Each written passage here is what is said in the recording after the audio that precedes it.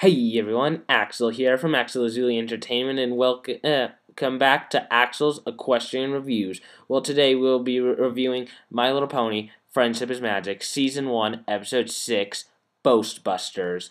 Now, a brief synopsis of the episode. Trixie comes into town and is like, "Oh yeah, I'm the best pony ever." And she's just showing off and stuff. And Twilight, everyone's like, "Twilight, go and teach her a lesson." Twilight's like, "No, I don't want people to think I'm a boaster, and people won't like me." And hijinks ensue as always.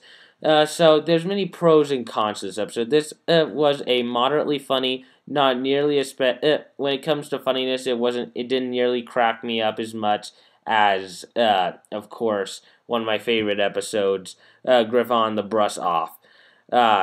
But it was a decent episode, and the biggest pro about it is it introduced one of my favorite minor ponies of them all, the great and powerful Trixie! Hooray! And Trixie is awesome, and that definitely earns it some points, but unfortunately it's held back for also introducing two of my least favorite characters ever, Snips and Snails. Yes, lots of people don't like Snips and Snails. With my policy, I usually like the characters that the internet hates. Like in Mario Kart 8, I like the pink gold Pete. I don't think it's too bad, even though the internet hates that character. I usually go against the flow and like the characters that everyone else hates. But there's like no way I can really like Snips and Snails. And Snails was really dumb in this episode. I know he's supposed to be kind of slow, but seriously, you can make him seem stupid without making him act like a retard, basically.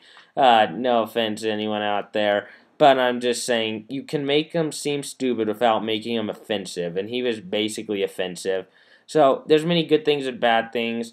I'd have to say that it would get more points because of Trixie, but because of Snips and Snails, and because it overall was an average episode, I'm going to give it 3.5 out of 5 stars.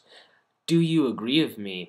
If you do, or if you don't, leave your comments in the section below. Was I right? Did I judge this too harshly? Do you like Snips and Snails? Tell me in the comment section below. Until next time, I'll be reviewing Season 1, Episode 7. And until next time, I'm Axel from Axel's Equestrian Reviews, and goodbye!